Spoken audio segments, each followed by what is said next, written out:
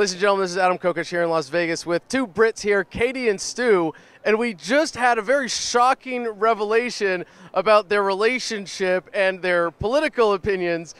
Apparently, as regards to the Brexit vote, Stu voted to leave and Katie voted to remain. So I'm going to put you guys on the spot here. Now, in front of each other and the whole world, you got to explain yourselves. I'll start with Stu.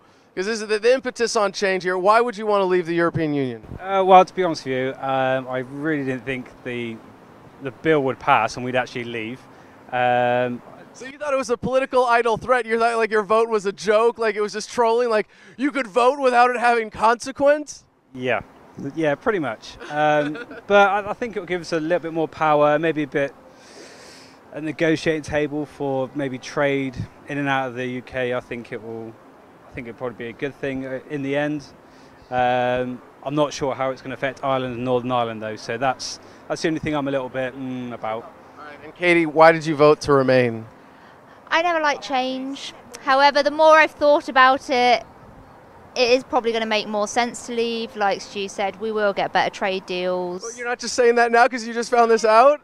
No. Because you actually had thought that he had voted to remain also. Yeah, well, but no, it's been a while now. You kind of have to adjust because it's happening whether you like it or not. And yeah. It's really changed anyway, to be honest with you. At the moment, no, but it's what, next year now that it's happening? Yeah, but still. This time next year, I think. it's going to be, see what happens. There's nothing you can do to stop it now. You just got to go with it. Now, Stu's attitude was, oh, nothing's really going to change. It's not going to be that big a deal, right?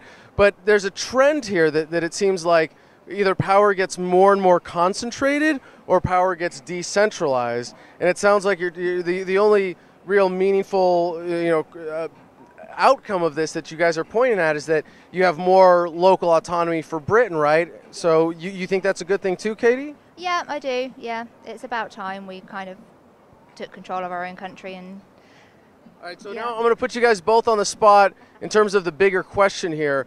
How big, as in how much territory or should government control, right? Because we see that it could go more in the direction of concentration of power towards the EU, towards global government, towards the UN, or it could get decentralized down to the independent kingdoms of the UK, or even more so down to the community level. What direction do you think you want to see this go in, and which would be better for humanity? For humanity?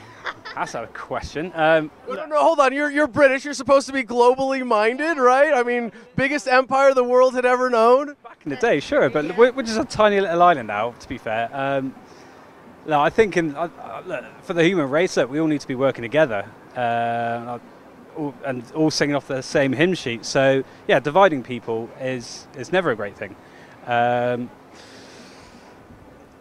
So, for short term, I think it's going to be a good thing for the UK, but longer term, I think the whole planet needs to work together. Yeah, no, that's a cop-out. We're not going to let it end with that. Katie? I kind of agree in the way. Short term, it is going to be good for the UK. However, long term, it's just going to have to be, you'll see what happens. Well, in terms of this idea of working together, I mean, we work together better when we get to cooperate, right? Like you say that it's better for Britain to be able to negotiate independently for trade deals.